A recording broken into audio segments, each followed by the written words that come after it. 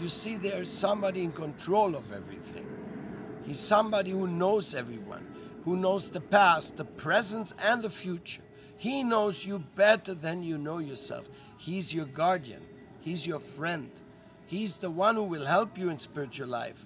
He has been inside of you, always present as the super soul or the inner voice, the inner spiritual master.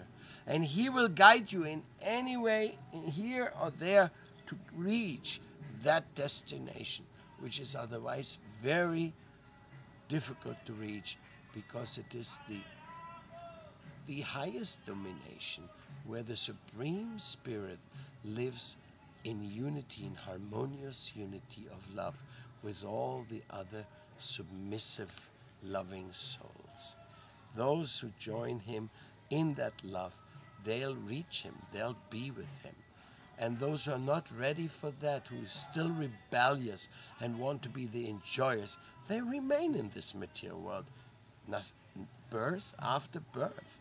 That is the reason the samsara, the cycle of birth and death, exists. So that all your desires can be satisfied, and that you will be held responsible for any mistake you did. Because if you do give trouble to others, you bet on that some kind of trouble will also come back to you to teach you. Out of the kindness, the Lord has created a situation where everything which happens in this world is supervised and guided. And that is the way the Lord of all creation keeps justly in charge of everyone. There's no way out of that except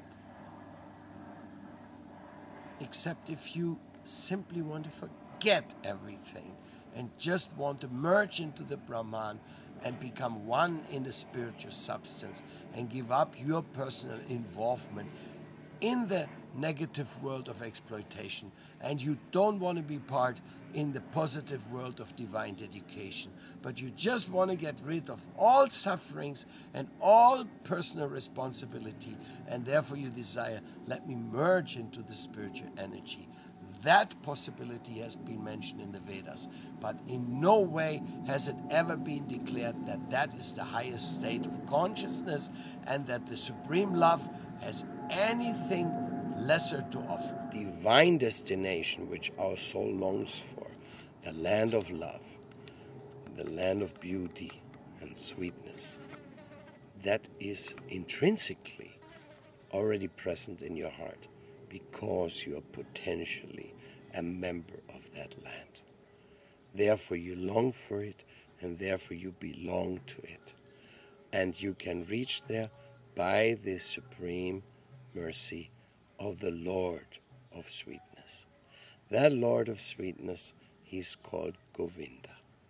And when we chant his name, Govinda Jaya Jaya, Gopala Jaya Jaya, Radha Ramana Hari, Govinda Jaya Jaya, our heart becomes joyful, and the prison shackles of this material egotism start falling off your hands and feet, and you can understand you can actually meet him in your own heart, in your deep meditation, in your deep chanting, in your deep servicing, and finally, when he wishes to, in his own divine realm, where our soul belongs eternally, because this is the secret of our individuality, to find the Supreme Personality